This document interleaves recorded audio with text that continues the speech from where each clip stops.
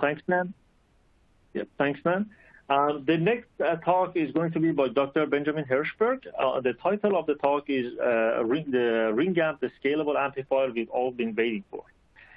So Dr. Hershberg earned his PhD from Oregon State University in 2012, introducing the idea of ring amplification at ICC the same year. Since 2013, he's been with IMEC at Leuven, Belgium, doing a research on a variety of topics covering the full receiver change from the antenna down to the ADC. His obsession with Ringamp still continues today, and his current research interests include tackling the final challenges of industrialization and looking for opportunities to Ringamp to solve open challenges in ADC. Dr. Hershberg, please. And then can you push the talk as well? I appreciate it. Thanks for joining me today. In the world of switched capacitor signal processing, Ringamps are starting to grab some attention. Year after year at CICC and other top conferences, they're helping to break ADC performance records and advance the state of the art. There's a lot of hype and interest surrounding the topic, but also quite a bit of skepticism, confusion, and misconceptions. In this talk, I hope to bring some clarity to all of this. I'm going to start by motivating the need for Ringamps, and then dive into fundamentals and basic principles of operation. With that foundation in place, we'll then look at how to choose the best Ringamp topology for a given application. And after that, I'll walk you through a decision tree for how to optimize your Ringamp towards any particular performance priority, such as higher speed or higher accuracy. Finally, we're going to tie it all together in a practical design example and discuss how to design and validate in cadence. To motivate the general need for new amplification solutions in advanced technologies, I'd like to begin with a look at some of the clear scaling trends that we can observe in ADCs. As designers have moved into nanoscale technology nodes, some ADC architectures clearly downscaled better than others. Perhaps more than any other, the SAR ADC has been particularly successful, delivering the state-of-the-art across an incredibly wide range of applications, from ultra-low-speed biomedical and sensors up to ultra-high-speed wireline. On the other hand, many ADC architectures that once dominated large regions of the ADC application space have been pushed to the fringes. For example, pipelined ADCs were once considered the solution for high-speed ADCs above a certain resolution. Now interleaved SARs have taken over much of that performance space. Pipelines are still dominant in certain applications like direct RF sampling, but this is not so much a fact of pipelines performing particularly well in that performance category as it is a consequence of SAR ADCs performing rather poorly in that space. So what's the reason for this discrepancy? Why have some architectures done better than others? The simple answer is amplifiers. Conventional opamps have not downscaled well into nanoscale CMOS, and this has led to a clear efficiency bottleneck.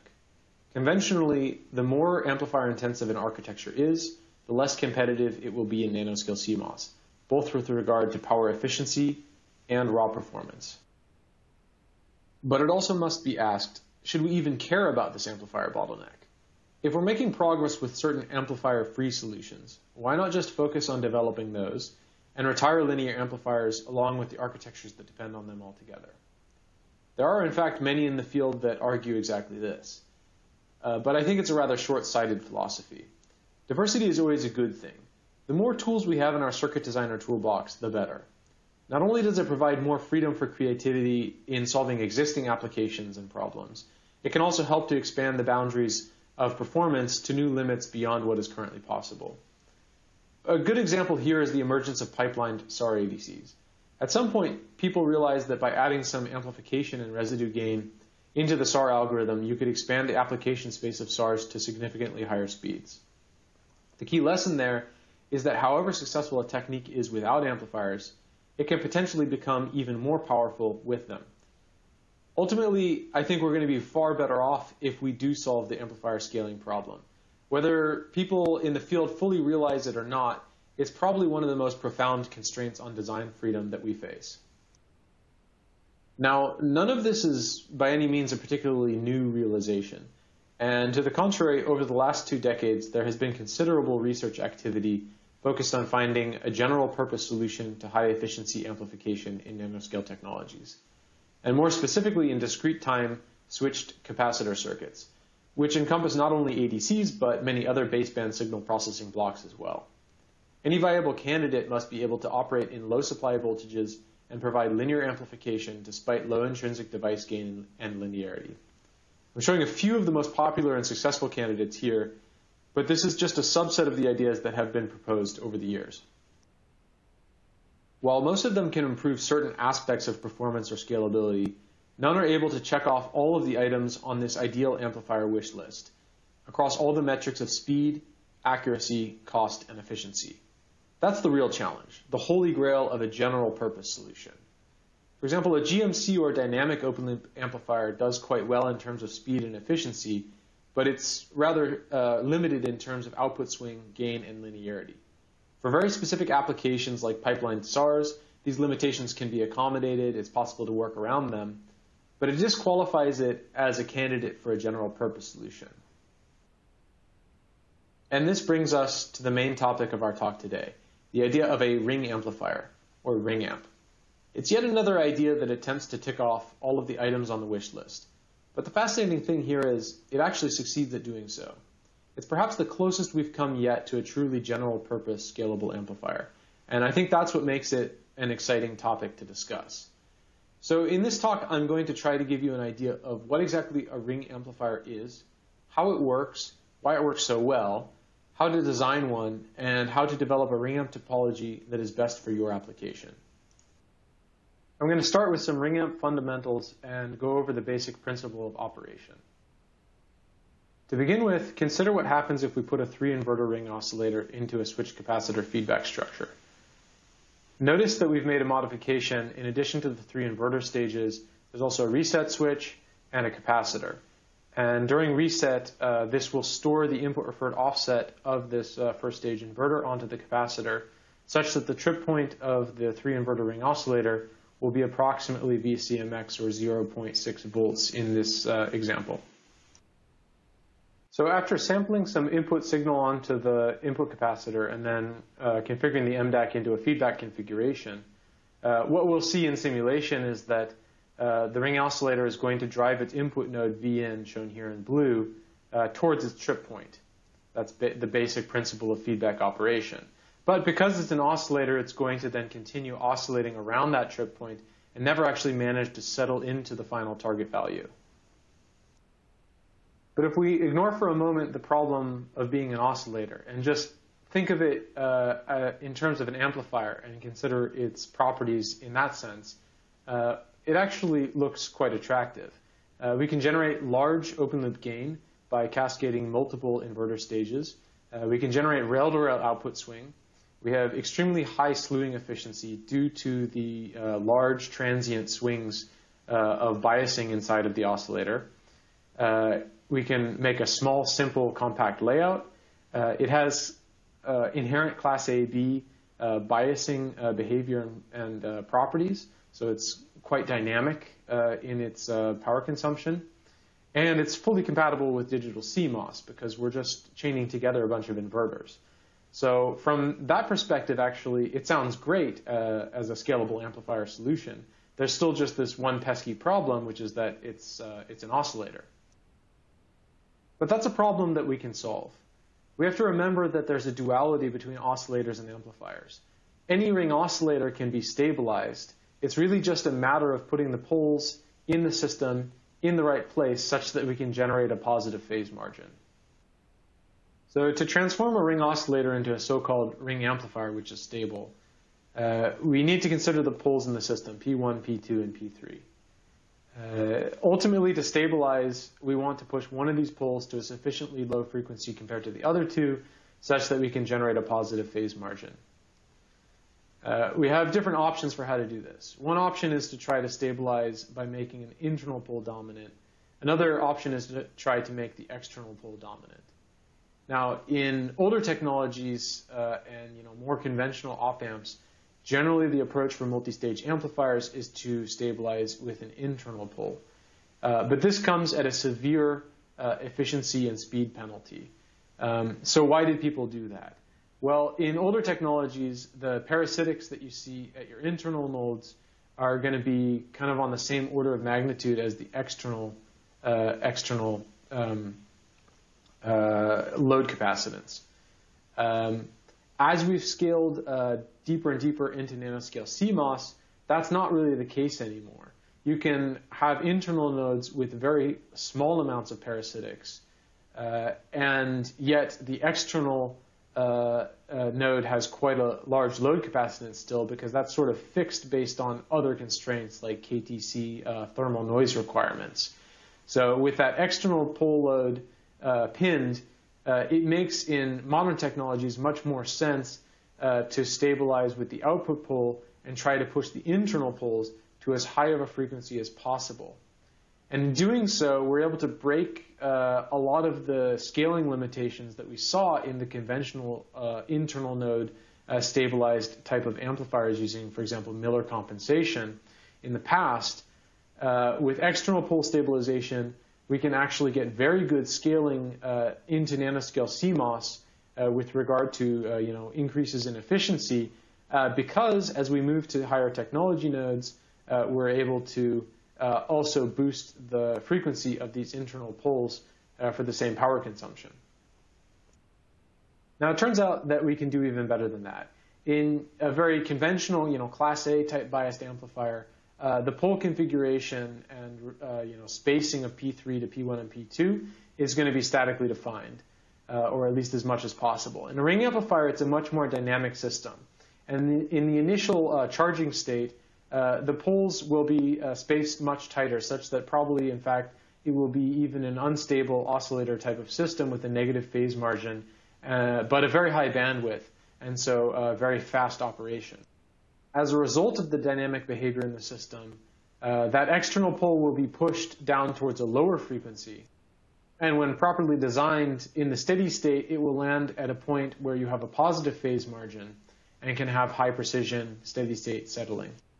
But we have to be careful here, because actually the AC analysis that I'm talking about so far is really only giving us a small snapshot of the picture. Remember that an AC analysis is a linearization around a specific bias point. But in this system, we're dealing with large signal transient, DC bias type signals that are constantly changing. And so actually things like AC phase margin only tell us a small fraction of the total story. I think that a really nice example of this actually is found in this paper by Young Lim in 2015, where he shows a plot of a quote-unquote stable ring amp with 73 degrees phase margin, and yet in his system, it's obviously oscillating nonetheless. So AC analysis is helpful in some ways for looking at steady state behavior, but actually in a ring amp, you have to really pay more attention to how do we actually get to steady state, and do we ever actually manage to lock into some stable bias point where this AC information has real meaning. So the full understanding of a ring amp, and also in the design and analysis of one, you absolutely do need to consider the DC and transient effects that are happening. And it's fundamentally a transient-based method of operation and sort of understanding and mindset that you need to bring to the problem. With that in mind, let's now take a deeper look at how dynamic large signal stabilization and feedback mechanisms in a ring amplifier allow us to go from any initial condition and transition from a potentially unstable configuration into a stable steady state configuration. The ring amplifier that I show here is kind of the classical ring amplifier that was first proposed. There's, of course, been many other structures that have been proposed in subsequent years, but I think this original one still works quite well as a teaching example, so we'll use that here for now.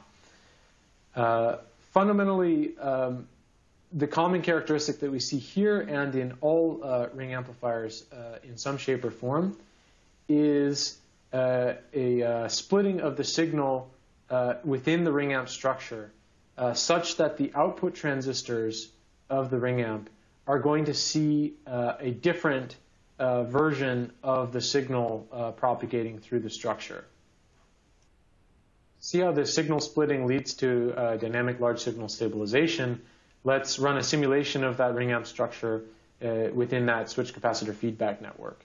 Here we have Vin in blue, and the output of the first stage of the ring amp in red, the input to the PMOS output transistor in dotted black, and the input to the NMOS output transistor in dashed black.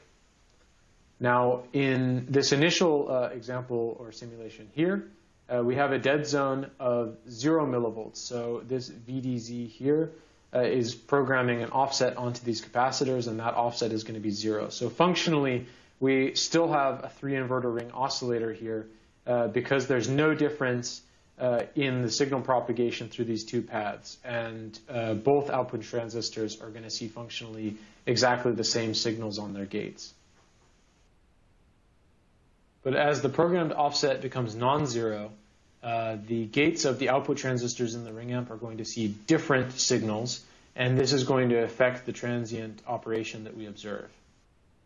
And critically, with some sufficiently large voltage programmed onto those offsetting capacitors, the ring amp will actually be able to transition from an unstable configuration and then actually lock and stabilize into a stable and constant steady state. And as we increase the programmed offset that we store onto those capacitors, the degree of stability increases as well. Here we are with an even larger programmed offset and even more stability. And finally, a biasing condition where the ring amp becomes so stable that it almost immediately locks into a steady state condition. We can break the ring amp's transient operation down into 3 phases. The first is the initial slewing phase. In this initial phase, there's going to be a fairly large input signal that still needs to be settled by the feedback. And through the gain of the ring amp, this will lead to very large rail-to-rail inverter swings and a maximum overdrive bias on one of these transistors, but not both. In other words, in this mode, the ring amp operates like a bidirectional switchable current source, where you have 2 comparators which represent the front gain stages of the ring amp, and 2 current sources which represent the PMOS and the NMOS transistor of the output stage. One of these will be selected and will drive with maximum overdrive current onto the load capacitance. Following slewing, we enter into a stabilization phase where dynamic large signal feedback mechanisms force the ring amplifier into a stable configuration. Let's take a closer look at how this dynamic stabilization works for the given structure. Starting with a transient signal at the input, as it passes through the gain of the first stage inverter, and then is shifted by different offsets on these offsetting caps, when they pass through the gain of the second stage inverters, they're going to appear on the gates of the PMOS and NMOS outputs substantially different from each other. We can see this behavior also in the example simulation, where again, recall the blue line is the input of the ring amp in feedback, the red waveform is the output of the first stage, and then the dotted black line is the bias, the gate bias of the PMOS output transistor, and the dashed black line is the bias of the NMOS transistor. Now, notice how these peaks descend and converge and pinch off the gate biases or the overdrive of the output transistors in this waveform. This is the critical feedback mechanism that stabilizes the ring amp. It starts when on some given oscillation period for a given offsetting value on these capacitors and bias condition, the average overdrive voltage is less on this oscillation period than it was on the previous oscillation period. And that means that there will be a proportional reduction in output current flowing from that transistor onto the load capacitor. And that then means that there will be a smaller amplitude of oscillation at the output compared to the previous cycle. And when it feeds back to the input, it'll also mean a reduced oscillation amplitude at the input of the ring amp. Then this will continue to feed back each cycle. On the next cycle, it will be an even smaller overdrive, and even less current, and even less amplitude, and then so on and so forth.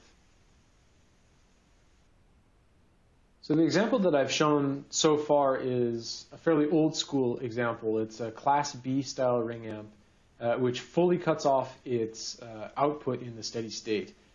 And it's also simulated in a fairly old technology, 0.18 micron CMOS. Let's take a look here at a more modern example, a class AB style ring amp that doesn't fully cut off its output in the steady state, and then simulated in 16 nanometer FinFET CMOS. It's basically the same story, and the fundamental stabilization mechanism is the same, even though the architecture is different, as we can see. Now, the specific way that this architecture functions, we're going to get back to that later in the talk. But the main thing to notice here for the moment is that even though we have much smoother curves that we see on the internal nodes and a stabilization point that actually has a non-zero bias where these output transistors are not fully cut off, the same basic principle applies of this progressive reduction in the overdrive voltage of the output transistors, which dynamically forces the output pole of the ring amp towards a lower stabilizing frequency. Now, another thing to notice here is that in addition to the internal stabilization mechanisms of the structure affecting stability, also the output voltage that the ring amp needs to settle to is itself an important factor that determines how well it stabilizes or how rapidly it stabilizes. And this is because for different output voltages, there will be different VDS across the drain source of the output transistors, and thus different output currents that are being squirted onto the load capacitance for a given overdrive pinch-off or progressive pinch-off that creates stability inside the ring amp. More specifically, for larger output values or larger output swings, you're going to have faster stabilization. But on the other hand, for larger output values, you're going to spend more time slewing. On the other side, if you have a very small or mid-rail differential output, then you'll need more time for stabilization, such as in the previous slide, but also you spend less time slewing. So this sort of cancels out in the end, it turns out. Basically, the total time it takes to settle is usually about even between the zero differential output versus max differential output cases because of the trade-off between the slewing time and the stabilization time, sort of nicely canceling each other out. The third and final phase of operation in the ring amp is convergence into a steady state condition, where the output pole of the ring amp has already been pushed to a stabilizing frequency and the internal bias nodes are all converging into some stable final state. In the steady state condition, the dominant output pole is formed, which stabilizes the structure. And this is made possible by the large signal feedback mechanism that progressively pinches off the overdrive voltage of the output stage transistors, such that they'll be either in full cutoff or weak inversion in the steady state. In this biasing condition, there's a number of advantages that we get out of the structure. First of all, this means that there will be a low quiescent current on the output stage. There's also going to be noise filtering that we'll get out of this, and I'll explain that a little bit more in a moment. This also means not only do you have a pinched off overdrive voltage, but also, as a result of weak inversion, your VD-SAT requirement on these devices is going to be very small, which means that you can have a very wide output swing on your output without running into compression problems. This, as a result, also means that you can get high linearity out of this structure, even under wide swing, nearly rail-to-rail conditions. Weak inversion also means that you will be boosting the RO of those output devices. So this output stage will have boosted gain in the steady state. And this also can help to boost linearity. Let's talk a little bit more about the noise filtering benefit that we get from this. Let's assume that the output transistors are in weak inversion. This means that their GM is, relative to the initial state, quite low. And they are going to act as a filter at the output of the ring amp, such that whatever noise is generated at, for example, the first stage of the ring amp, which would be your dominant internal noise source, as that propagates to the output transistors, they're going to be filtered by that weak inversion, low GM output filter. This also goes for the other side of the gate source bias coming from the supply. So you can get filtering of both internal noise and supply noise due to that pinch-off effect. And it turns out that actually with smart design, the noise in a ring amp can be at least as good as that of kind of an equivalent op-amp with an equivalent amount of gain. But at the same time, the ring amp will be much faster and it will be much more power efficient. So in total, for a given noise budget, you're going to definitely come out ahead with a ring amp.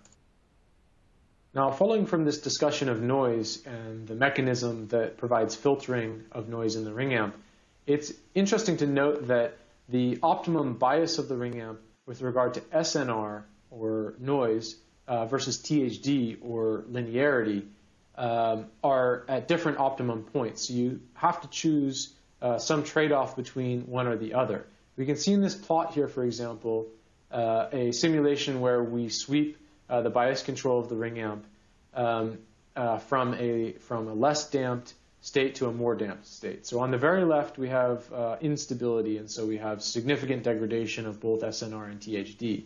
But at some point here, we can see stabilization, where the ring amp is stable and settling. And in fact, in the less damped case, we'll get the best amount of settling and the highest THD.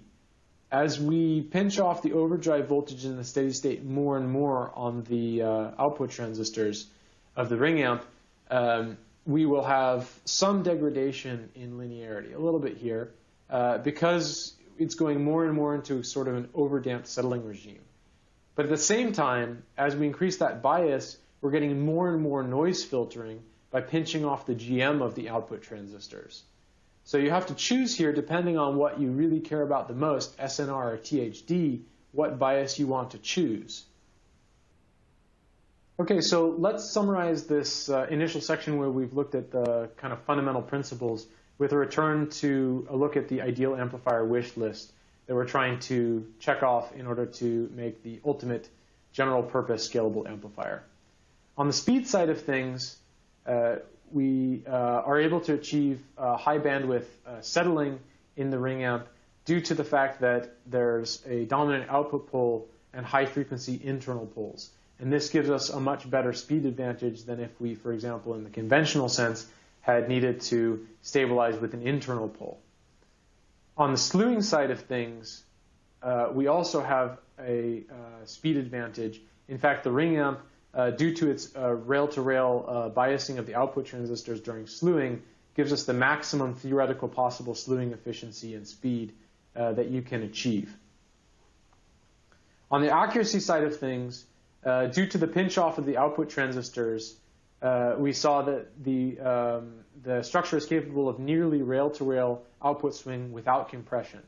And combined with the cascaded structure of gain stages, we can also obtain a high open-loop gain in the structure, giving us, in total, high linearity across a large output range without compression.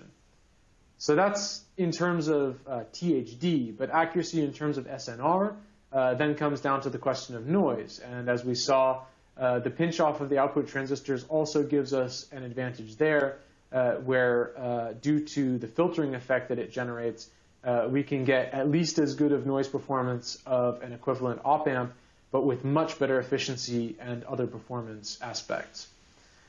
In terms of cost, the area of the structure is very advantageous or very attractive because we have this very simple, inverter-based construction.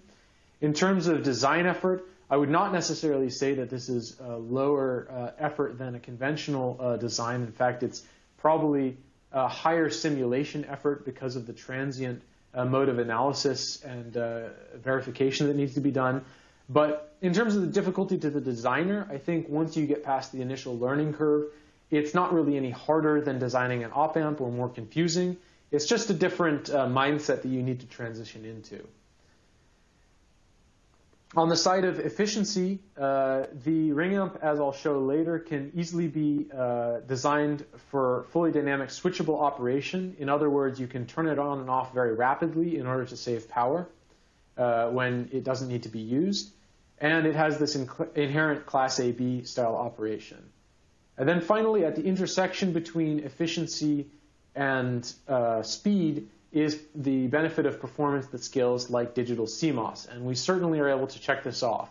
Not only on the speed side of things, due to the fact that the internal poles are pushed at a very high frequency as a function of the technology node itself, but also because of the inverter construction of the ring amp, we have no limitation on functionality with supply voltage scaling as you go into smaller and smaller supply voltages in nanoscale CMOS.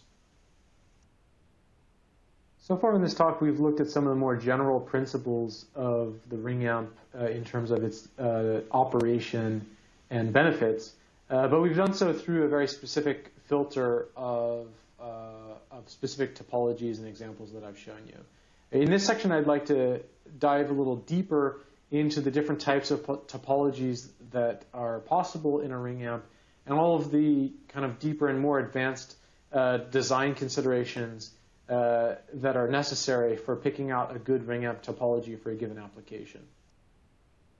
This decision tree shows some of the key considerations that you should keep in mind when choosing a ring amp topology. Dead zone embedding questions, the signaling mode to use, the number of stages to cascade in the ring amp, the common mode feedback to use, power cycling schemes that you should employ, and other considerations like auto-zeroing and high voltage structures. Let's go ahead and begin with perhaps the biggest and most important consideration, dead zone embedding. To begin with, we have to decide what sort of biasing mode we want to operate our ring amp in. Do we want to do class B, class AB, or class B plus AB, so some sort of hybrid mode? For a class B style ring amp, there will actually be a true dead zone in the stability region for which the output is entirely cut off and the output transistors are totally in subthreshold. There's also some boundary region where you would still have a low enough stabilizing pole that the system would be stable, but these transistors would be in some sort of weak inversion configuration. So you kind of have a dead zone region and then weak zones on the side, and anything within that region will be enough to give you stability. So the benefit of class B style biasing is that it's going to be the fastest and the most stable because it's going to lock in the hardest into that dead zone, even if you have a high initial slew rate and high initial stability. This will counteract that with a very strong stabilization feedback effect. However, the downside is that that true dead zone means that anywhere within that dead region, there's actually no conduction at the output. So anywhere it lands in there, it's going to stick and it won't settle out any further. So you're going to have distortion in the class B mode of operation. So you really can only use this up to maybe about 50 dB accuracy for THD. If you need more accuracy than that, then you're probably going to need to go with a class AB style biasing of your ring amp, where there's only going to be weak zone and no dead zone. In other words, for any possible input voltage, there's always going to be some amount of current conduction on the output. And so in the plot of V in versus I out, you'll just have this weak zone region where you have a stabilizing dominant output pole. The benefit here is that then you're always actually small signal RC settling in the steady state, so you get the highest accuracy where there's no distortion. The accuracy is only limited by the open loop gain of the amplifier in feedback, very much as you can consider the accuracy of a conventional amplifier. But the downside is that it's going to be slower because the large signal stabilization feedback mechanism is going to be weaker because that stability region is narrower in the class AB style biasing. Now, it's also possible to go for a sort of hybrid approach where you have class B coarse charging devices in parallel with a class AB fine precision settling ring amp. This has been done also in regular op-amps, the idea to have a coarse charge in parallel with a fine charge. But with a ring amp, it actually works out even more elegantly. And this is because those class B biased coarse charge devices are going to have a dead zone, which when they get into their dead zone, they're going to automatically cut themselves off from the output. and then leave just the class AB device to settle in the steady state. So there's a very elegant handoff, like an inherent and natural handoff from the coarse charge devices to the fine charge device when you try to do this parallel approach with a Ringamp-based system.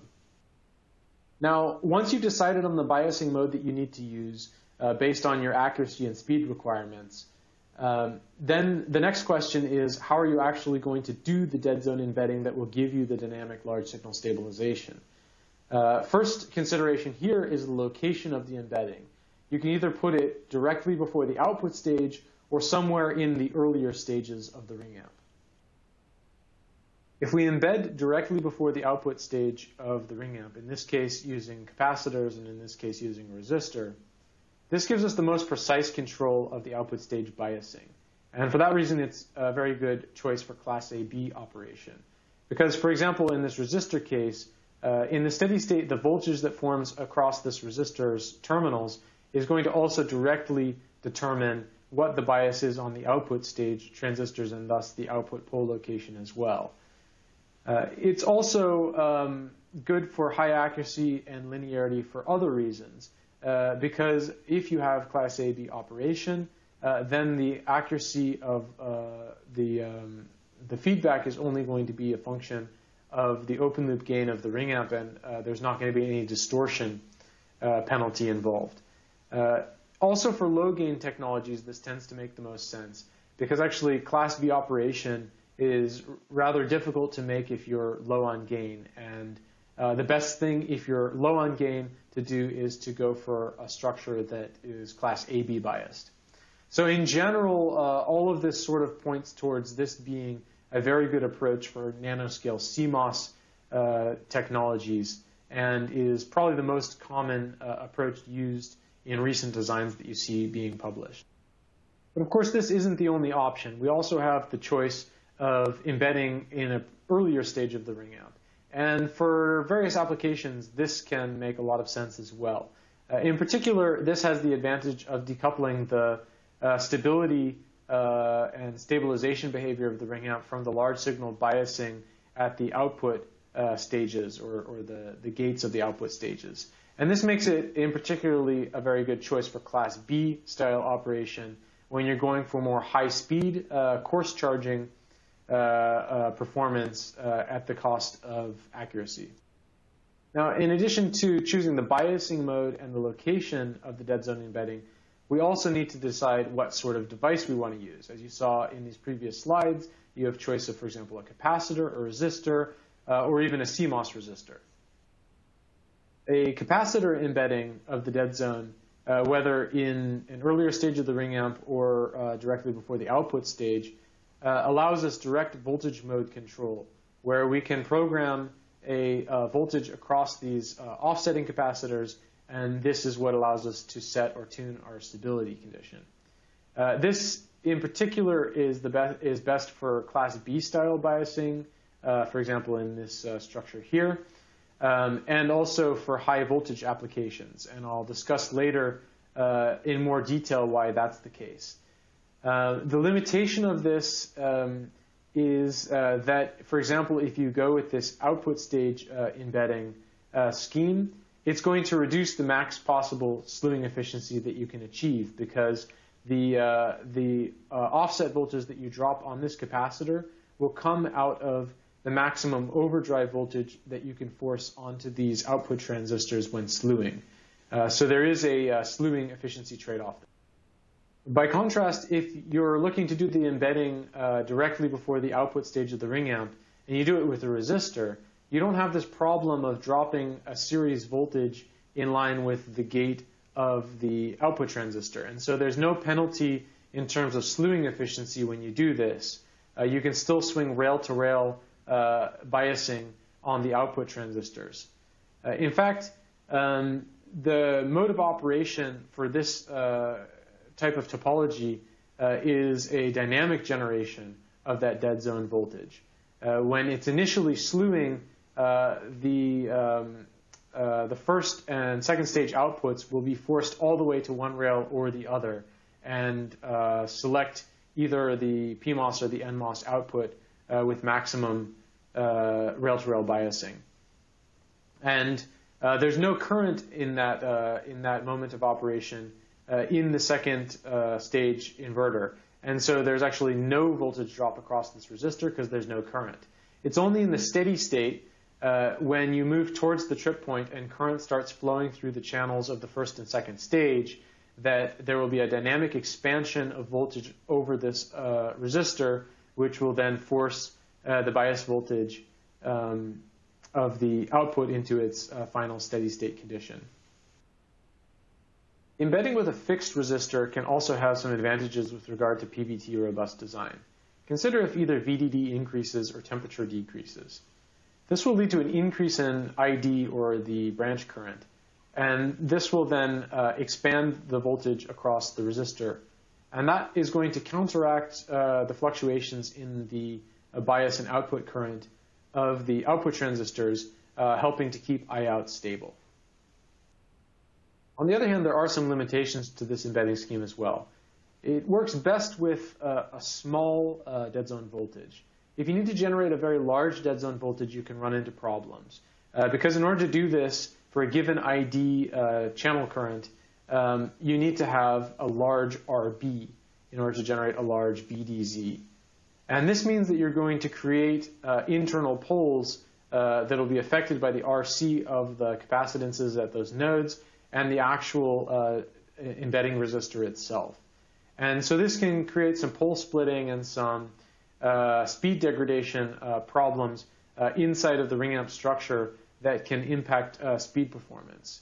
So this is a factor that makes this very good for nanoscale CMOS, where you inherently have very low voltage supplies that you're operating on, and so you don't need to generate a very large voltage, and therefore your embedding resistor can be a low value, and these poles can be high frequency. But if you need to go, for example, for high voltage style design, then actually this isn't a particularly attractive scheme. Now, it's also possible to implement the resistor type embedding device with a CMOS-based resistor instead. Benefits of this is, first of all, that it's tunable. You can, by setting voltages on the gates of these transistors, you can tune the effective resistance of the device. And also it's switchable, so you can switch between an on state where you have some resistance generated and an off state where it's cut entirely and it's high impedance in effect. So this makes it attractive for power cycling and switchable operation of the Ringamp, and also for optimal biasing or adjusting or tuning the bias post-fabrication. A limitation is that it turns out that this is a bit less PVT robust than the static resistor. It turns out that variation across PVT of this with regard to, for example, temperature or supply voltage is going to produce somewhat more variability than a static resistor, and so you'll need to design in some extra margin or have some sort of background calibration which can adjust the control voltage. There's actually quite a lot of options for embedding schemes and devices in a Ringamp. Another idea that's been proposed is to use current-starved inverters. This is nice because, again, you can easily control the stabilization behavior and even dynamically control it during operation because you have a gate bias. So it works nice with analog PVT tracking schemes because we can create replica biases for this. But a limitation, for example, of this one is that it's going to tend to be slower because you're actually restricting the current flow in these paths here, and so your the poles of the output of the second stages are going to be constrained as a result. So maybe it's a little bit less optimum from an efficiency and speed standpoint. Another option is actually just to do the embedding in the devices themselves. So in the simplest Ringamp, you just have 3 inverters chained together. And if you have a low enough supply voltage, which in nanoscale CMOS you very well might, that might just be sufficient enough already to create the dynamic stabilization effect that you need.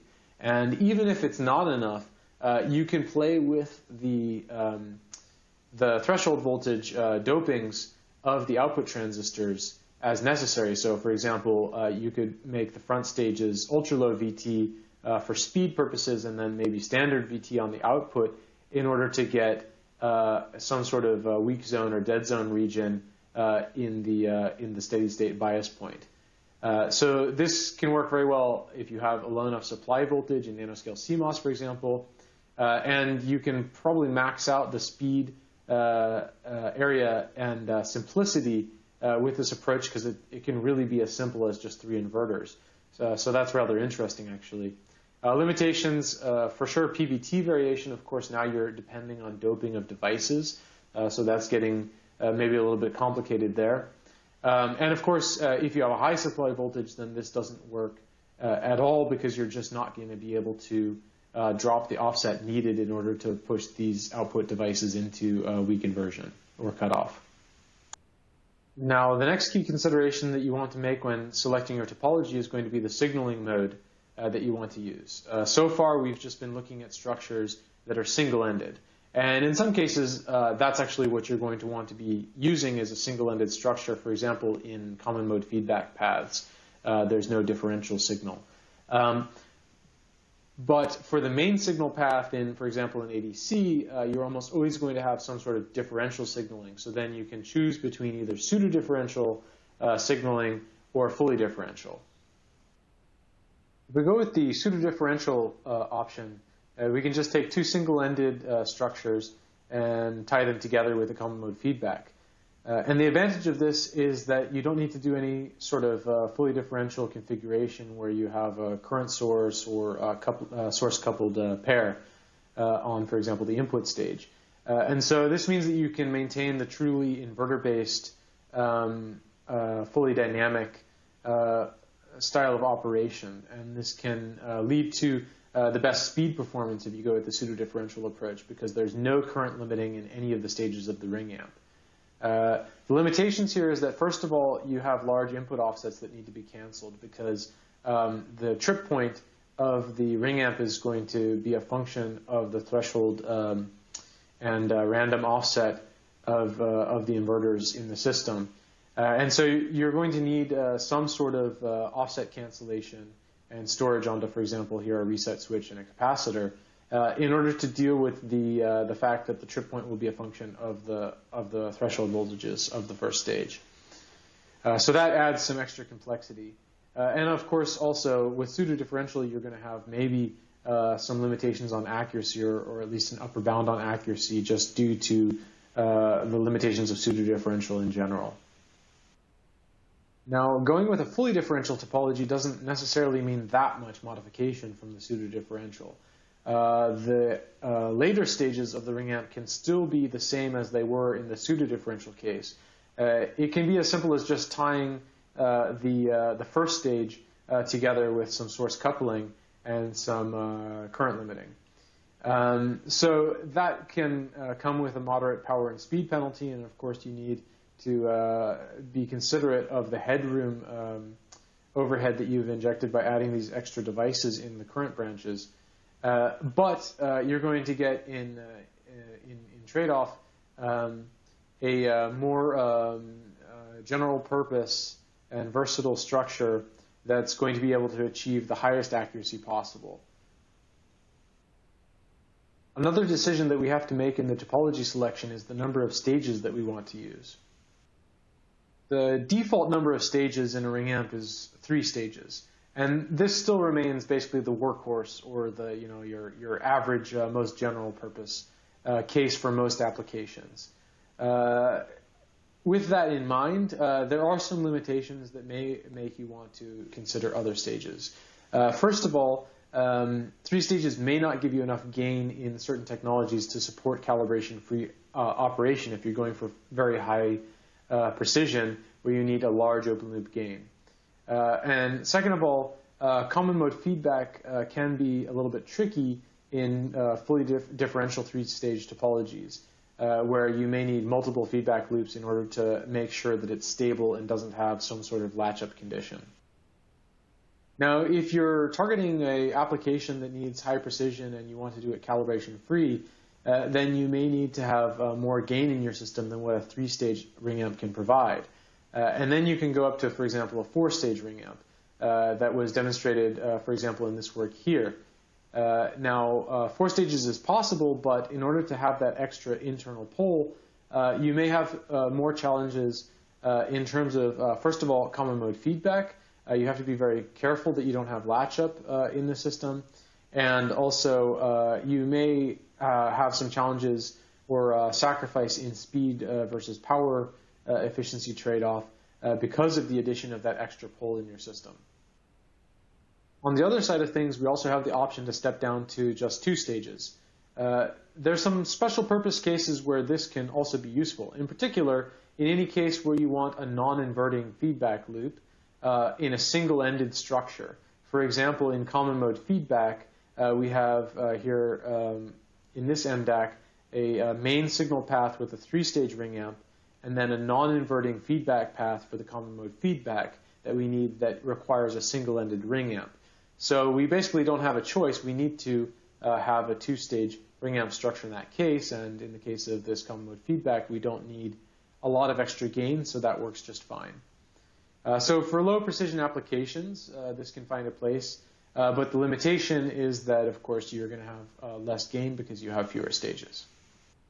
So if we can go down to 2 stages, why not go down to 1 stage? This is basically what has been called in other works something like an inverter-based amplifier or a class AB biased inverter amplifier. It's found in certain specialty applications and has been proposed as a scalable amplifier technique, but it has a lot of limitations. I mean, first of all, the gain is going to be very low, especially in nanoscale CMOS. And it also has very low gain bandwidth, so this is not a fast structure. It has a very slow settling characteristic. It has low slew rate and slewing efficiency because it has no gain in order to boost the biasing on the gates of the output stage. And so ultimately, a multi-stage ring amp is generally going to be both faster and more efficient than a 1-stage topology, even though it sort of deceptively looks like the single stage would be faster due to fewer poles in the system. It turns out that it's not actually. Common mode feedback is another important topology consideration.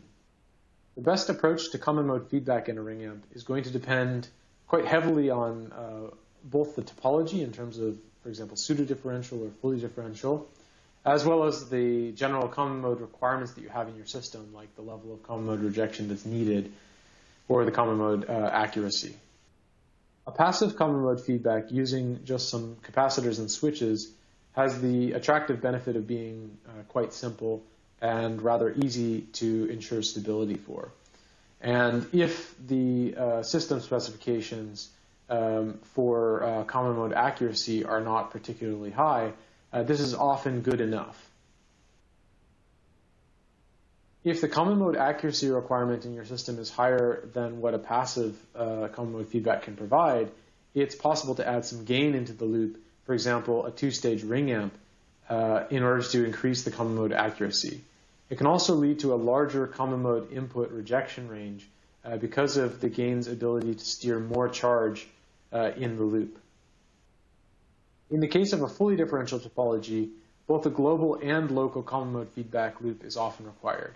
For example, in this 3-stage fully differential ring amp structure, the first path of common mode feedback is a DC bias path, where a DC bias charge is passed into the current sources of the first stage in order to set the current bias condition of that stage. The second path is a fast global feedback path tied from the outputs of the ring amp into this bias node of the current sources of the first stage through these coupling capacitors. And this provides an AC common mode feedback path. Finally, a third localized feedback path wrapped around the first stage of the ring amp helps to ensure common mode stability in the system. In order to maximize the efficiency of a ring amp, it's often possible to incorporate some element of power cycling into the system such that the ring amp only operates and consumes power when it's needed and otherwise is powered off. The best solution to this tends to be very architecture dependent, so you have to think for yourself a little bit. But we'll go ahead and look at some examples starting with this basic resistor bias structure here. Now, the naive approach to power gating a structure like this would be to put some power gating switches at the source side of the inverters, either on VSS or VDD side. But unfortunately, there's some complications that come with this and some drawbacks. First of all, there's an extra switch that you need to place in the feedback path because you're not guaranteed to have this PMOS device in this example to actually cut off. So if you want to make sure it's not affecting the output, you need this extra switch, but now there's an extra nonlinear resistance in the feedback path which could affect or degrade the settling performance of the amplifier. Furthermore, it has an undefined internal reset state which may be signal dependent, which means that there could be signal dependent charge kickback onto the input that could degrade the linearity of your system. Finally, there's this problem of headroom due to the power gating switches. And in order to make sure that the headroom penalty of these switches here is minimized, we're going to want to make them large switches, which means that then we need a large clock buffer in order to drive them, and we'll have quite a bit of CV squared F power associated with that as well. With some modifications, we can eliminate some of these drawbacks. In particular, we can add some pull-up transistors into the Ringamp. And in the off state, this will then force all of the nodes in the system into a defined signal-independent configuration. So we eliminate the problem of signal-dependent charge kickback or coupling onto the input, and also we can fully disconnect the output. However, the addition of those pull-ups is going to add some extra parasitics onto those internal nodes, and in particular this node here and this node here, those are critical parasitic sensitive nodes where we want to have a very high internal pull frequency. Now, while that last topology was definitely an improvement over the first naive implementation, we can actually get even better with a self-resetting topology as shown here. This particular topology has CMOS resistors both in stage 1 and stage 2. And in the power down state, they will be in a high impedance configuration. And it just so happens to turn out that this particular topology puts all of its internal nodes not only into a signal independent state, but into a state that automatically cuts off the output. So the beauty of this is that there's no power gating switches required, and there's no pull-up or pull-down switches required. And on top of that, what is functionally our power gating switches in this case, these CMOS resistors, those are actually, in the on state, things that we want to have a significant resistance on. So we don't need to have large devices there. We can have small switches and minimize our clock loading to negligible levels. In applications that require a small offset, we also need to consider the possibility of using auto-zeroing techniques. Auto-zeroing usually doesn't come for free. It's usually going to require extra phases of operation, which means extra complexity of the overall structure and extra power consumption. However, some applications or topologies may require it. For example, it's common to want to do some partial cancellation in a pseudo-differential topology where there's a large inverter trip point offset present dependent on threshold voltage mismatch between the P and NMOS. When we do this sort of partial stage 1 cancellation and store the trip point of the first inverter onto an input capacitor, we also get the stage 1 random offset canceled for free as well. And then we just say that the mismatch and offset due to the later stages, since it's input referred and divided by the gain of the first stage, is small enough that we don't really have to care about it. In the case where you want really full cancellation and zero offset, then the input offset storage capacitor shown here needs to be programmed with the full offset of the Ringamp in unity feedback. But we need to be careful here because the beta and load capacitance seen in this configuration is not going to be the same as when we put it into the primary feedback path. So we need to be careful when we design this with regard to the size of the auto-zero capacitance here to make sure that we can ensure stability and also minimize the noise impact. With the offset of the ring amp stored onto the auto-zero capacitor, we can then cancel its effect when we place it into the feedback loop. In differential topologies, you don't have this problem of inverter trip point offsets because your input pair is source coupled. So you really only have to worry about random mismatch offsets in the system. And in many applications, you can tolerate these offsets just inherently by design. However, in other applications, you may still need to do auto-zero. It's also worth noting that in many cases, there can be system-level methods that allow us to cancel the offset of the ring amplifier to acceptable levels without actually explicitly auto-zeroing it. For example, in this case here, we have a pipeline SAR stage that has some sort of input-referred offset of the ring amp. And by programming the opposite offset into the comparator in the SAR ADC loop, we can effectively cancel those offsets out of each other in the final output residue. For the most part, so far, we've been considering structures for low voltage nanoscale CMOS operation. But in some applications, you may actually want to use a ring amplifier for high voltage. And this turns out to also be perfectly possible, but some special considerations and different topologies are required. In this paper here from JSSCC 2019, we can see a three-stage ring amplifier, stage 1, stage 2, and stage 3, operating on high voltage supplies. The first two stages are operating on 1.8 volt supplies, and the output stage is operating on an even higher 3.3 volt supply. Now, in this sort of a operation mode, capacitor embedding is the best option for embedding the dead zone, and in fact, it's really kind of the only option because, first of all, from 1.8 volt to 3.3 volt, by embedding on a capacitor, it allows level shifting between different voltage domains. It also allows to generate the very large delta V that's necessary in order to create a dead zone that actually produces overdrive pinch-off in the output devices.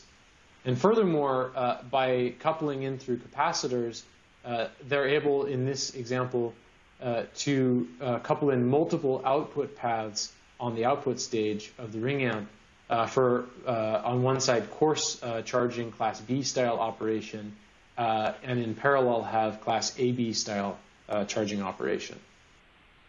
This concludes our discussion today about the considerations necessary for topology selection. Now let's move on to the question of having chosen a topology to use, how can you optimize it for a given set of specifications? So let's assume that you've now chosen a ring amp topology that's well suited for the application you have in mind.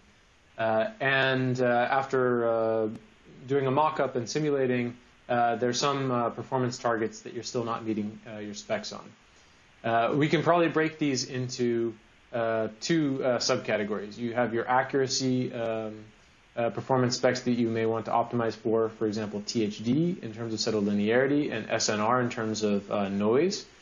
And you can have speed as a priority for optimization, which is sort of an orthogonal question. So let's start by considering how to improve settled linearity. The first option we have is just to reevaluate the biasing mode that we've chosen. For example, if we have more towards a class B style biasing that has distortion in its characteristic, then we could adjust our structure, even our topology, to be class AB biased instead. There's also the possibility of using circuit techniques to improve linearity in a ring amp structure. One that's been proposed recently is that of dead zone degeneration. So the idea behind dead zone degeneration for enhancing linearity is motivated by the observation that first order linear gain error in many systems is often easy to calibrate with either digital or trimming. But higher order nonlinear components of gain error can be much harder to correct. So for example, if you only have a 40 dB open loop gain ring amp, It may be 60 or even 70 dB linear if you ignore the first order component and just look at the effect of the higher order nonlinearities.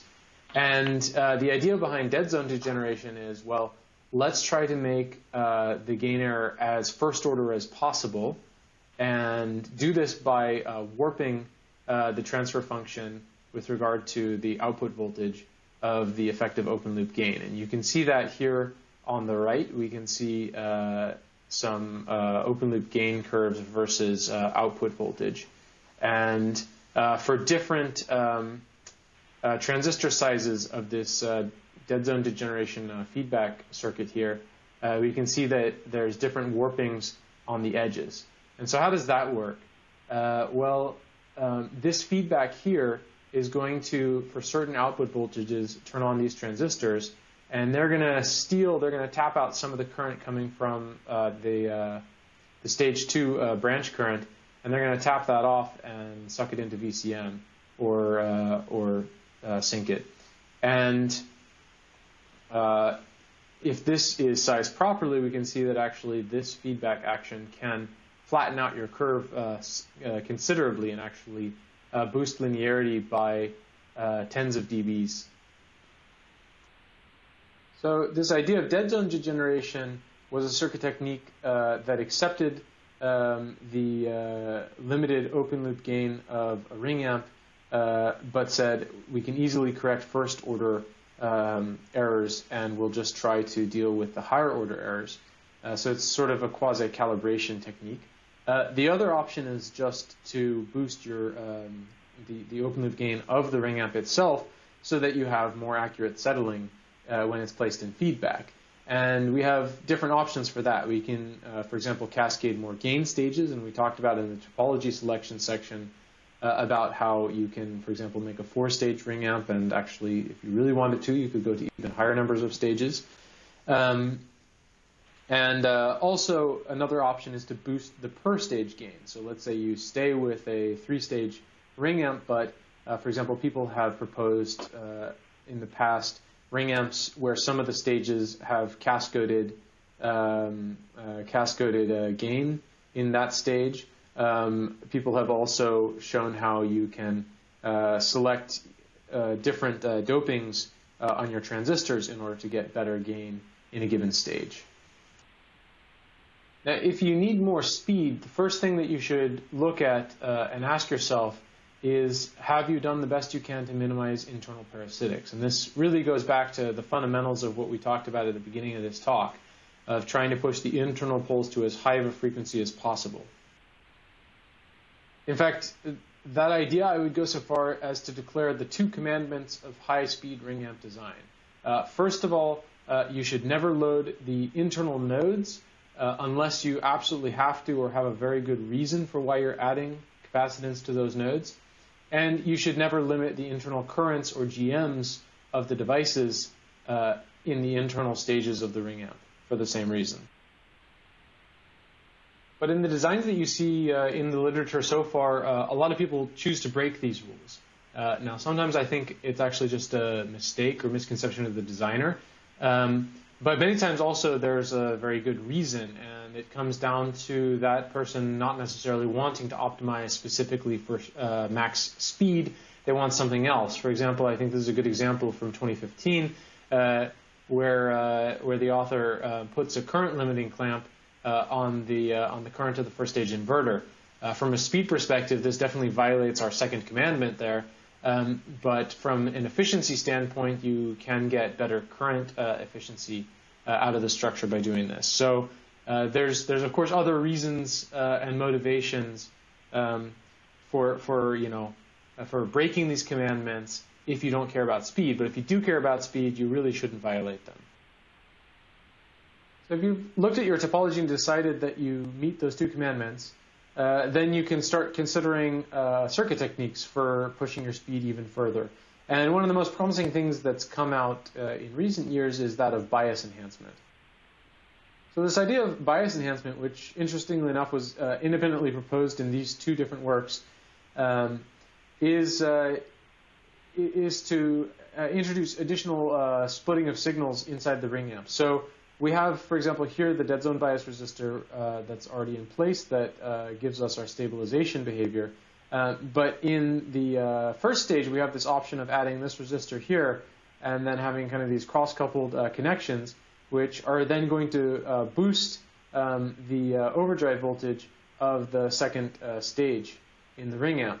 So this gives us a speed advantage in that stage. And we can spend that advantage either by speeding up the second stage or by reducing the size of those devices a bit and reduce the loading of the first stage. And ultimately, you kind of probably want to balance both of those two things to get an advantage and push both the stage 1 and stage 2 output poles up to higher frequencies. And if we look at this in, for example, the results reported in this work here, we can see that actually, yeah, you can boost your bandwidth by a considerable percentage by doing this trick. Finally, if you've done everything clever that you can manage for boosting speed, and it's still not enough, then you can try increasing the internal power. And if you just burn more power in the internal stages, then you can push their poles to a higher frequency, which then allows you to also put the external pole to higher frequency as well.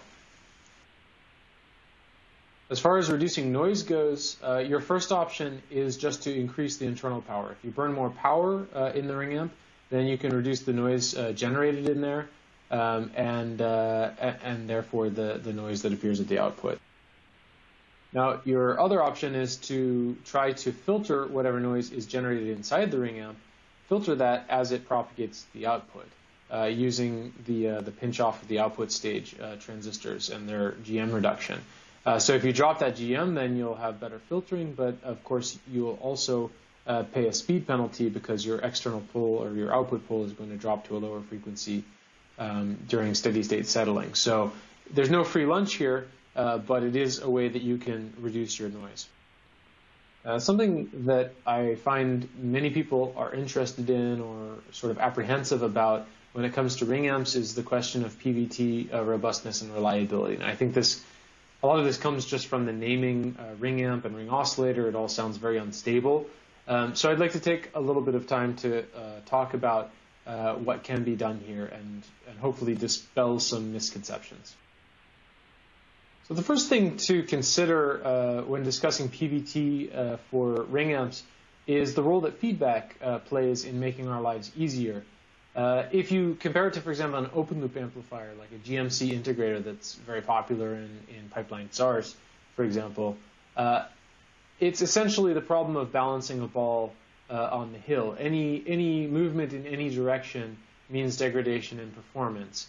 There's no feedback to suppress parameter variation, so you just need to make a GMC which can either be calibrated in the background to track, or something that is inherently PVT robust and has very little variation across corners. With a ring amp, you have a different situation. You have a feedback-based amplifier. So unlike balancing a ball on the hill, it's really more like we still have one edge of the hill there, but we've flattened with feedback the other side. And if we push the ball safely away from the edge of the cliff, then actually we're okay. So the feedback suppresses parameter variation. Of course, it's only as good as the feedback itself. So if you have insufficient loop gain, bandwidth, or stability to suppress those errors, then that, of course, will still result in some errors. But the main point is that feedback helps to suppress PVT variation. And I think compared to the open loop amplifiers that we see commonly used today, this actually is an advantage of a ring amp. So if you want to guarantee PVT robustness for your ring amp, you have two basic approaches. One is to just make it robust by design. So in other words, a calibration-free approach. Include extra safety margin in your ring amp design. Give it extra bandwidth, extra stability, such that it can pass all corners, and maybe sacrifice some efficiency or speed in order to do so. So maybe you have to burn 20% more power to have 20% more margin. But this is kind of the normal trade-off that we make as designers anyway, even with conventional amplifiers to pass corners. You have a number of options for increasing that phase margin. You can either move the internal poles higher by burning more power, or you can move external poles lower and reduce your speed. And in fact, there's quite a number of designs that have come out with this calibration-free approach to Ringamp ADCs so far, and I think they've made a quite powerful statement about what you can do. Not only have these papers demonstrated robustness across supply variation and temperature variation, in addition to also process variation, but they do it with really incredible figures of merit. So these are actually 3 Ringamp-based pipeline SAR designs, and they all have totally state-of-the-art figure of merit. So it shows that even if you design with some margin and you make this thing PV2 robust, you can still get very, very good efficiencies and state-of-the-art figure of merit. So the other option that we have is to use calibration.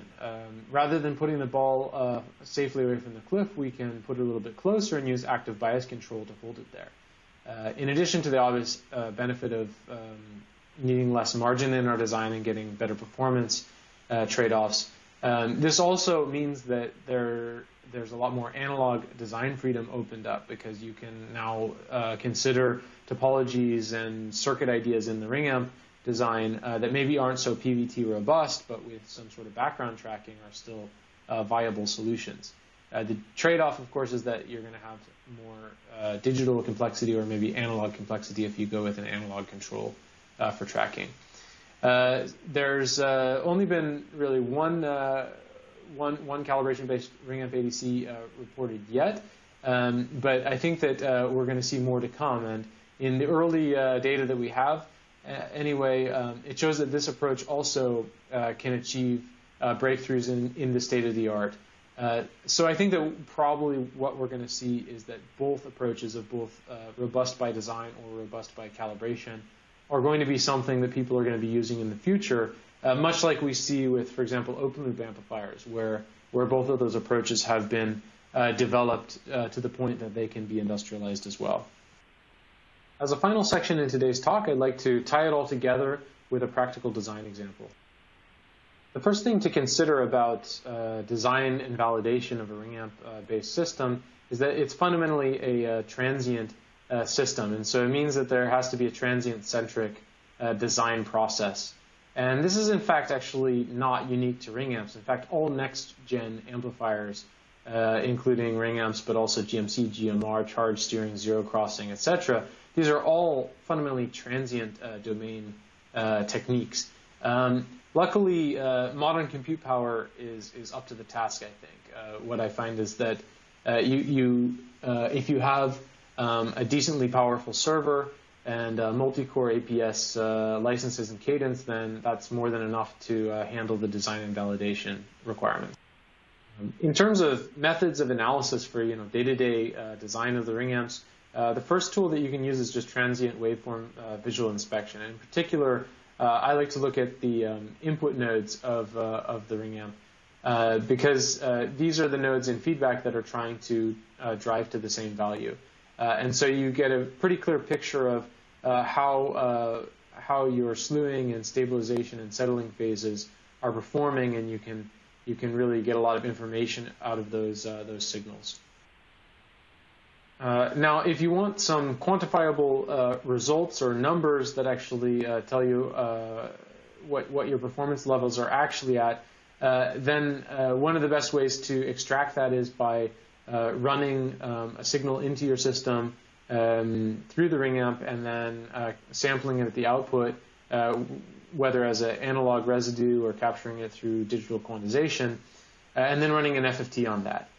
You want to make sure that you, first of all, exercise the full output string of the Ringamp, so you need enough sampling periods that there's enough different output residues that you can see how it operates and how its stabilization behavior is for the full range of its possible output values.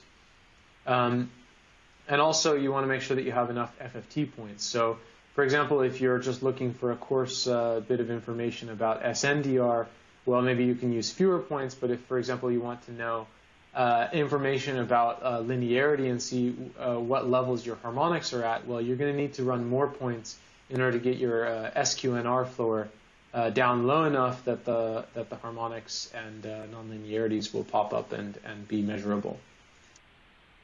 When running these transient simulations, I would recommend going as quickly as possible towards doing your analysis in an in-situ test bench that's as realistic and accurate as possible to the system that you're actually going to be placing the ring amp in. So this includes not only real switches in the system, but using the actual feedback factor that you'll have, real loading conditions, timing control schemes, estimates on your parasitics, any other non-idealities. All of these things can have a pretty profound impact. In fact, there's even some papers that show that the switches in the system can add extra poles and zeros into your settling behavior, which in some cases you can even exploit, but in many cases can also be a problem for you. So the sooner you have an idea of how it operates in the full system, the better, and you don't really actually know the performance until you get to that point. So I'm going to show you some simulation results of an in-situ test bench with a ring amp structure. And the structure that I've chosen is this one here. And hopefully after the discussions of this talk, it'll be a little bit easier to piece together what we have. First of all, we can see that it's a fully differential structure with differential inputs into the first stage and then sort of a single-ended sort of construction for the second and third stage. You can see that it has a resistor-based dead zone embedding directly before the output stage, and that we're doing this with a switchable CMOS resistor. You can also see switchable CMOS resistors present in the first stage, implementing bias enhancement for better speed performance. And recall again that for this particular construction, you can switch off all of the CMOS resistors, and you'll automatically have a very elegant self-resetting behavior without any extra power gating switches or pull-up switches. So this is a very low parasitic high-speed architecture. And finally, we can see that it has a multipath common mode feedback. So we can see a DC path coming in through here that charge biases these gates.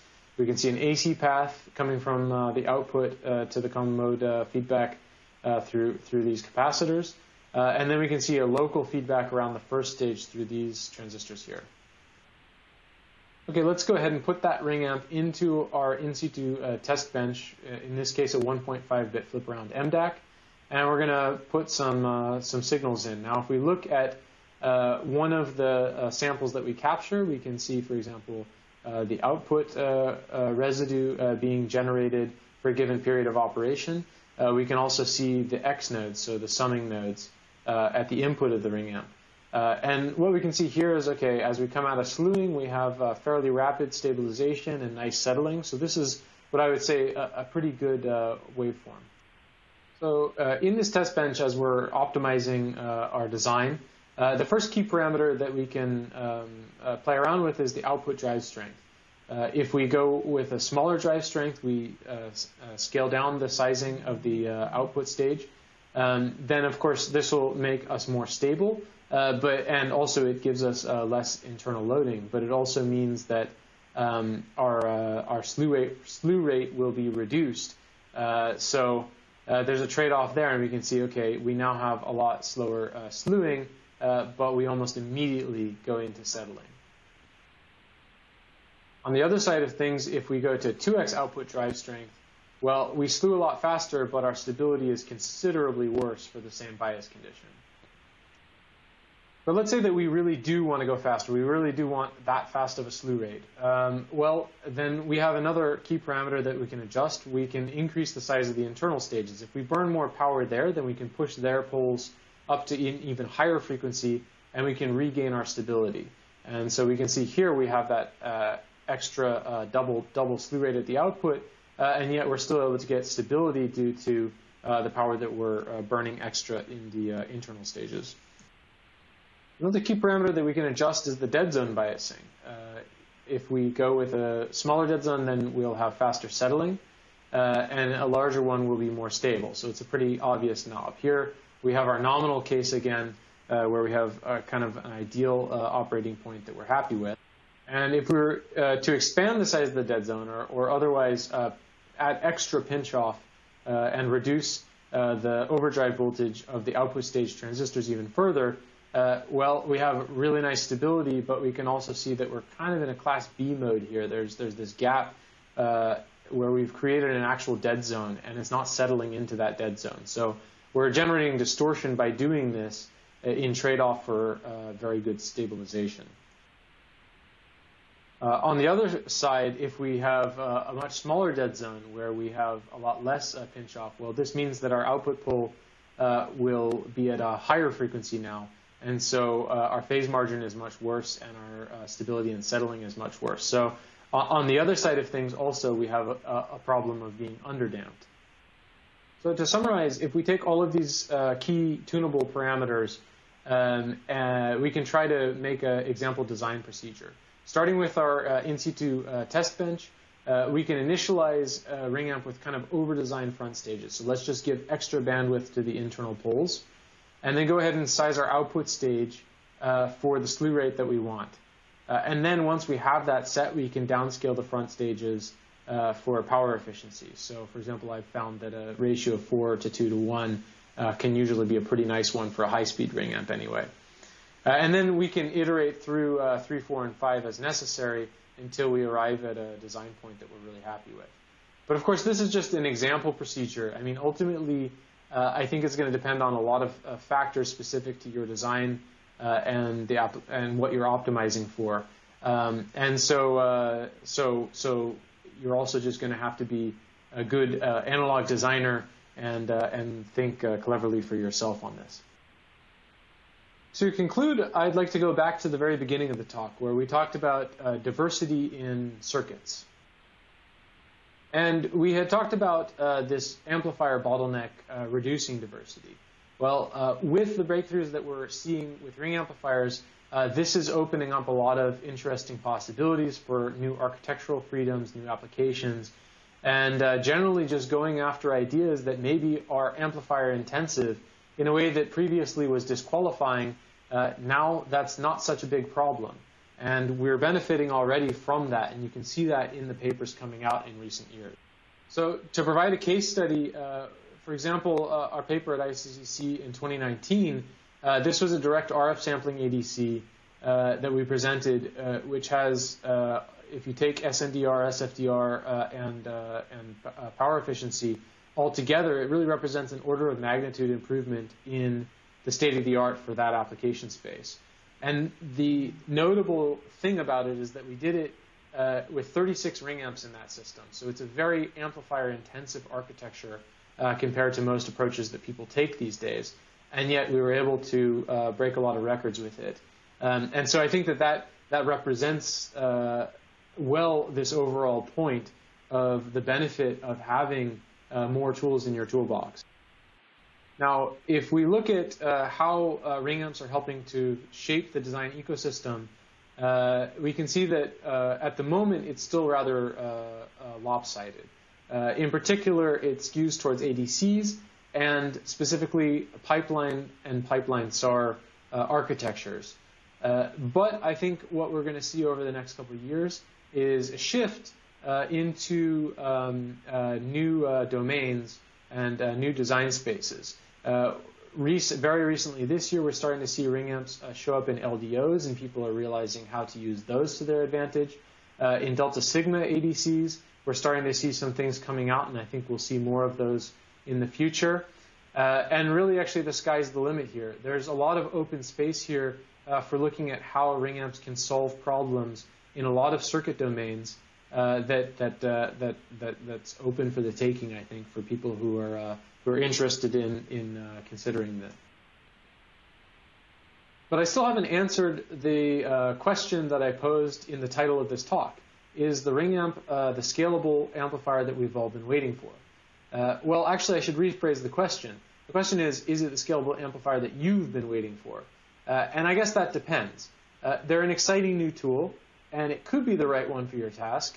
There may be other solutions out there or other tools that are a better choice for what you're trying to do. That's the beauty of circuit diversity. So think about it, and I think decide for yourself.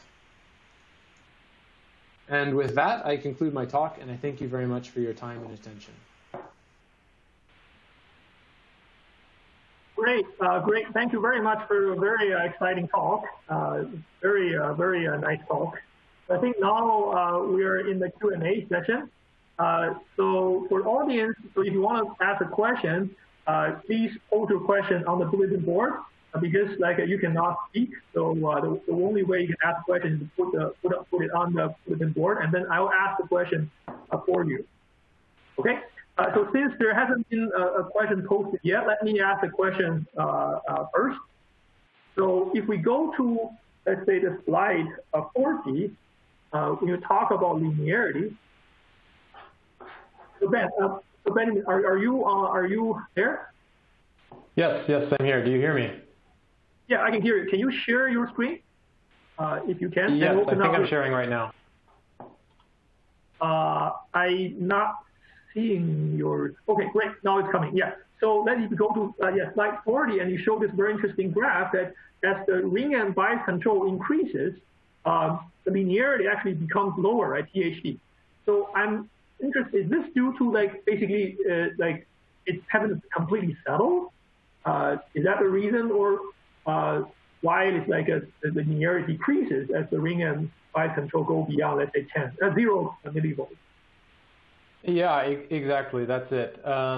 So what we're looking at here, do you also see my pointer? If I put on the laser pointer, do you see that or no? I can see your cursor. No. Okay. I'll skip the pointer, but your mouse, you can see it. You can't. You can see your mouse. It's visible. Good. So yeah, I mean, if you look at the left side of this, then we're going, as we go further left, we're getting more and more unstable or underdamped, and as we go more and more right, we're getting more and more overdamped. So basically, that kind of slow roll off in THD, where we're actually starting to see a bit more distortion. That's basically, if we look at our simulations at the end in this final section. For example, if, let's see, to adjust the bias. So towards the right side there, we're seeing this sort of a thing where our dead zone is rather large. This is kind of the extreme case here where we're actually seeing true class B. You can actually see it's actually not able to settle in at all. But here, for example, this is a better case of really quite overdamped settling. And so the thing is that simulation is conducted in a fixed time window. That's the key thing. So we give it, I think, in that simulation, it has 450 picoseconds of on time. So whatever it gets to at the end of 450 picoseconds, we cut it at that. If we let it run for, say, 3 nanoseconds, then that curve would actually not roll off in the same way. It would eventually settle into something with about the same linearity, but it's all about how much settling can you get in the amount of time available. And so because of that, we see this roll off on the THD curve. Got it. Yeah, thanks for the answer. That's very nice. Yeah, and then I think while we're still waiting for others to post a question, so maybe I'll ask another one. Oh, okay, great. Actually, I saw a new question coming from the audience. So this is a question from Shrikant from Silicon Labs. They're asking a question: how does the PSRR of the Ringamp compare to a conventional amplifier? Yes, this is definitely a question that I get almost every time I talk about Ringamps, and so I should definitely take this as a hint to really go and do the digging to give a really nice answer, because it's clearly something that people are very interested in. Unfortunately, I can't say that I have seen anyone publish or have. Yeah, we've done internally. We've done some look at PSRR, but it's more in the context of, for example, what I talked about here with noise questions. If you think of supply noise as noise coupling in here through the source of the output transistors, then you are going to see this filtering effect on it. So basically, it does have some supply noise immunity, especially for lower amplitudes. But the interesting thing about the Ringamp is that it's dependent on the amplitude of what's coupling onto the supply. It's not Class A biased. So if there's a larger amplitude coupling on the supply, then you can expect to see actually the overdrive voltage on the output transistors opening up, and this filtering characteristic is actually going to change, I think, as an amplitude dependent characteristic. So it's not, if you compare it to a conventional amplifier, which is much more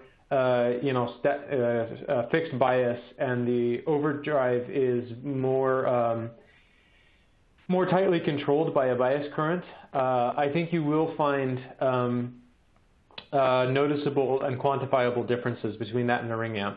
As far as like a real deep analysis and reporting of what exactly all that means and how it's better, how it's worse, that's something that I think is it's been on the to-do list for a long time, and hopefully people in my group or it's really open to anybody who may be listening. Also, if you're interested, this is something that people are certainly interested in seeing more deep analysis in, for sure. Yeah. Great, thanks. So there's another question. So on slide 54. Okay. 54, and then you mentioned that it's PVT robust. What about the resistor process variation? We need something to track the R and the VTH of the transistor. Yeah, that's indeed, and that's always been also. You'll find that in a lot of designs that I've personally been involved in, we shy away from. We've actually never used the fixed resistor. So really, the person to ask on this are guys like Yong Lim, who have used this in every single design they've done. So I think he's the one to ask about the analysis for that. So I don't know if I'm the best person to ask about how you design around the variation on the resistor. But I mean, we can see that from the results that papers that have used this approach. Let's see. Sorry if I can find it here. For example, this is actually sweeps, measured sweeps from, I believe this is the same paper. No, this is the paper after. But anyway, it uses the same kind of construction with a resistor, a fixed resistor, with that variation vulnerability. In their measurement, they do manage to show still good reliability. Now, of course, this is for one sample, not across the lot, and I don't think that we've seen data yet about how the yield is in that regard across all lot variation. So this is also, I mean, this is definitely a question and concern that scares me as well. And so let's see. Sorry if I can find. If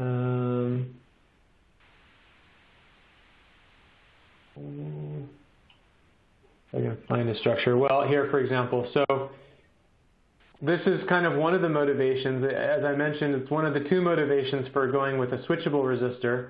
One is that it's quite nice for being able to do power gating and switching on and off, but also it allows you to do post fabrication tuning.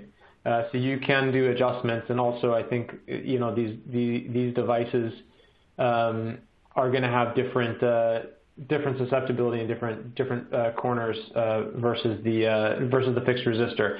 But it is itself more susceptible to variation. So there's like this trade-off there, and if you're not comfortable with the fixed resistor approach, even though people have shown it to work, there's the option to go with the CMOS resistor, and then you get to set the resistance exactly as you want using some DACs in digital control.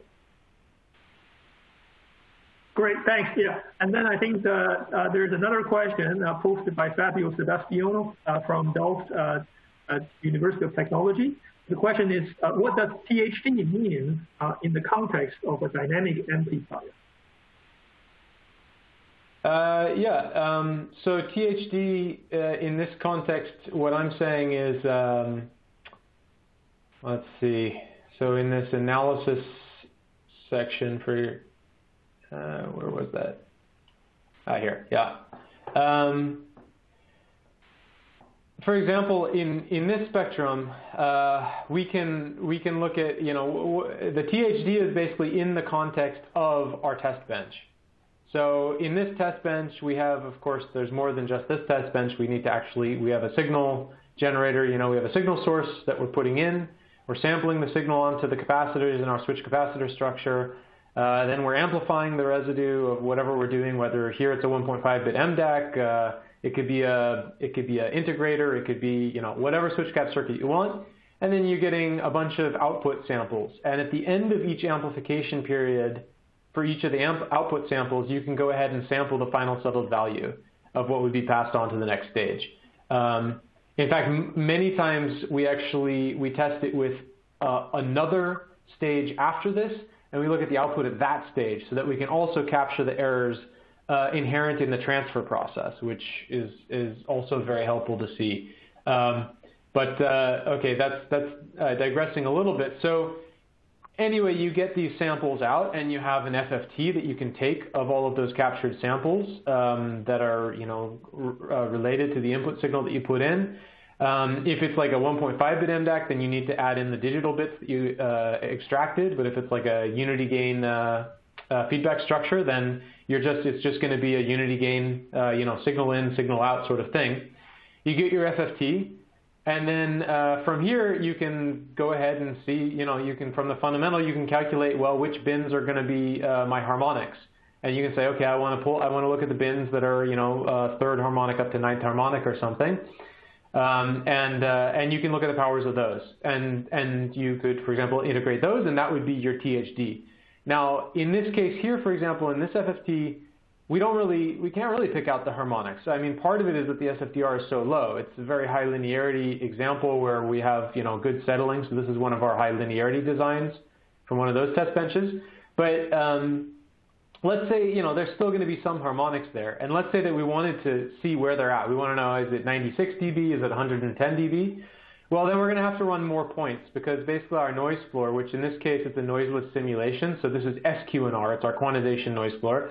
That's too high, and it's kind of drowning out our harmonics. So if we run a 256-point FFT, maybe 512, even 1024, well, we're going to drop our SQ&R floor down by 6 dB each time, and then eventually we'll be able to, the harmonics are going to stick there, and then we're going to be able to pick them out and calculate our THD from that.